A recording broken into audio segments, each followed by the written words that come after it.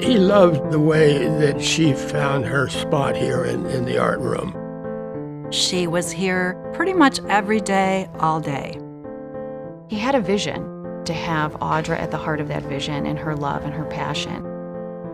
One of the first things that Audra did was come and take a look at the art room. She came back and I said, well, what kind of person is Kathy? And she said, she's an angel. George's generous gifts, including his most recent gift for our renovation, has really allowed our program to expand. It's ensured our future. We've expanded our space so more people can come down and use the studio, both in our scheduled groups and independently.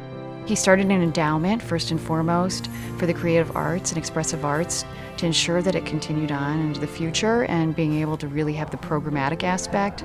But then when this opportunity came along of looking at the space and seeing what we can do differently, he just ran with it. It's my philosophy that you have no right to live in any place without improving it. It should be better when you leave than it was when you arrived. Really, with philanthropy, it drives everything we do here at Judson. And a space like this and some of the other aspects that people have given to inspire others and create new opportunities and programs and spaces and how we serve people has changed us dramatically through philanthropic efforts. George and Audra chose Judson because of our arts culture. Audra was a wonderful artist and a wonderful human being. She would inspire people, and I think people remember her as being this wonderful light. You take like the Reverend Reed Isaac, who thought he couldn't paint, and Audra said, try it. Try it, you'll like it. And he did.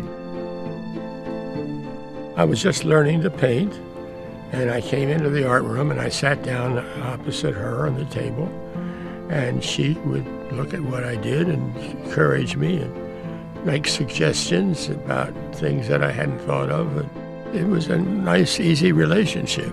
I was very grateful for that. Art is not only important in people's lives, it's necessary in people's lives. In planning for the renovation of the art studio, George told me that Audra was magnificent, and she really was. He said that he wanted the studio to be as magnificent as she was. And I think we've reached our goal. And I have that confirmation from residents every day.